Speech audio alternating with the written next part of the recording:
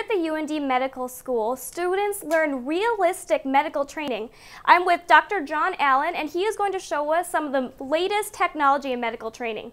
So I know right here we have a simulator called Adam. And can you tell me about what he is and what kind of equipment you work with here? Yes, Adam is one of our 12 simulators. It's a high-tech human patient simulator which will simulate all kinds of human physiologic responses, everything from blinking to actually speaking with the speaker in his mouth. It has heart rhythms, breathing sounds, bowel sounds. You can give him fluids. He will bleed. If you're not careful, he will even die. Oh, wow. And so you can resuscitate him in emergency events, and he responds very much like human patients do. Okay, and so how does this type of technology differ from when you were training? When I trained, we would be taught a procedure or a scenario by my senior resident, for example, teaching me how to do it. Then the very next episode that it happened, he would guide my hands through it. Then the third time, he said, "You're on your own." So the third time I did it, I was basically doing it on a real patient, having really two practices. And nowadays, students will be able to do this many times before they get in a real-life situation. Their confidence will be a lot better. They'll know what to do, and it's a whole lot patient safety is a whole lot better. Sounds a lot safer. Now, what does it look inside? Is it like a human body, or is it kind of technical, like electronics? He's a computer, and it's full of electronics, wires, and everything else, and we can show you what that looks like if you like, but it's all run by computers, so it's computer technology that is inside. And this has to be expensive. They are pretty expensive. The Adam, which is from the company called Laerdal, and this is a wireless simulator. Adam and all the pieces that go with them, including the warranty and the scenarios and everything, about $60,000. And you can get him a little bit cheaper and even higher, but he's one of the highest tech ones that's made.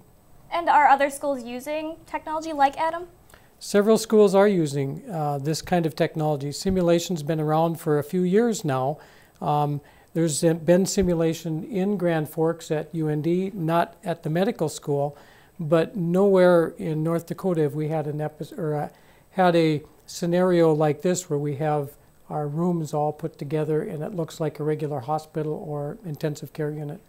Okay, well, it looks like the doctors are about ready to start on Adam here, so I'm going to head into the control room where a lot of other stuff takes place, so thank you very much. You're welcome.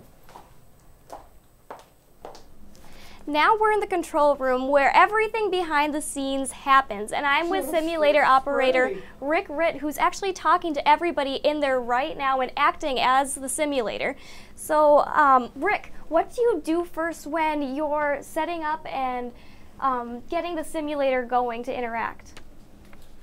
Well, first of all, we set up the patient's story, and we give that history to the providers that are beginning the case, so that it kind of prepares them to for the right treatment and kind of right mindset and so forth. And then right now they're going to their treatment protocol and how they go about caring for the patient. And so I may have to try to interject talking here at the same time to them, but... How much control do you have over what's going on with the simulator? So the simulator knows some things that are happening to them, but otherwise as the operator I have to kind of acknowledge everything that they're doing and how they're doing it. And then based on their patient care, we make the patient better along the way, or in some cases they might get worse first. Okay, and what's happening to our simulator Adam right now? And so right now he's having a great difficulty trying to breathe, and they are setting him up to position him a little better and giving him a breathing treatment to kind of clear his lungs, and of course he'll stop sweating at that point. What happens if the procedures that the doctors are doing happen wrong? Well, then he'll suffer a little longer. And in some cases, he might deteriorate quite a bit. So. And will you let the simulators die if things go wrong? Is that okay? Well, in this case, we are. So because I'm not manning the patient at the moment, but they are doing a pretty good job. So I'm going to make them a little bit better as we go, and then you'll be able to hear that his breathing is going to get a lot easier, and hopefully he'll be able to talk to us a little bit more in the end. Okay? Okay. And what other features does the simulator have that we aren't seeing? You see it blink, you see it sweat, you hear it. Yeah, so you hear his lung sounds, heart sounds.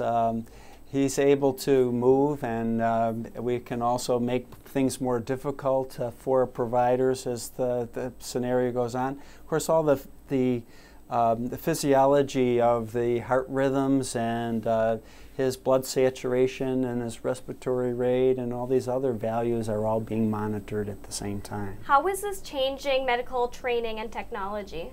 Well, this gives us a chance to practice in a very controlled setting and let folks repeat their practice over and over again so they can learn how to do things right when they go visit their real patients in their setting. Awesome. Well, thank you so much. This is awesome technology. Well, thank you for being with us today. You're welcome.